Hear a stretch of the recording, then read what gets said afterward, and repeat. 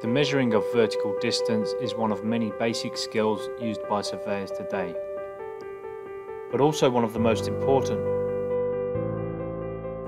Surveyor George Everest used trigonometric heighting to measure the world's tallest peak.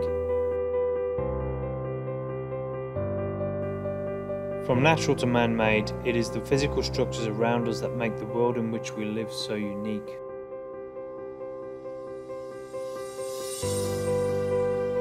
Ancient Greek mathematician Euclid of Alexandria stated that the laws of nature are but the mathematical thoughts of God. Then ancient Greek geometers introduced Euclidean space for modelling the physical universe.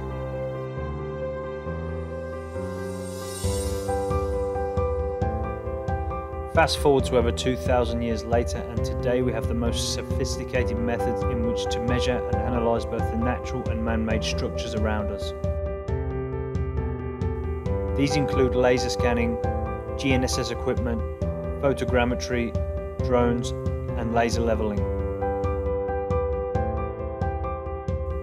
However, it's with a sense of irony today that even with all of the latest equipment, that the use of classical techniques such as trigonometric heighting are still widely more suitable and preferred by surveyors.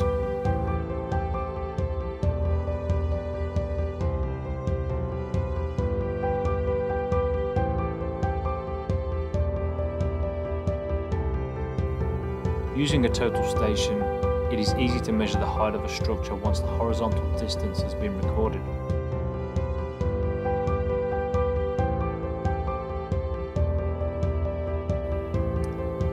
The next step is to sight and record both top and bottom vertical angles.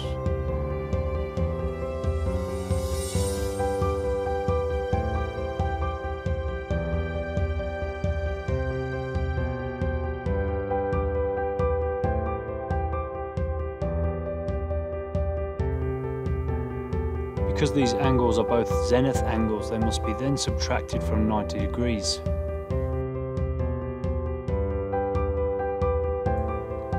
You then have the two opposite internal angles of your right-angled triangles.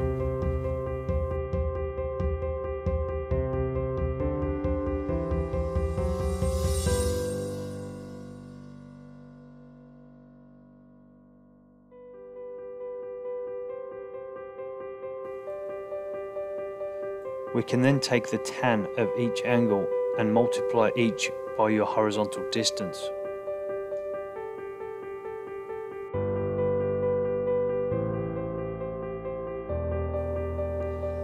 We then have two lengths, which when added together will give us the total height of the building being measured.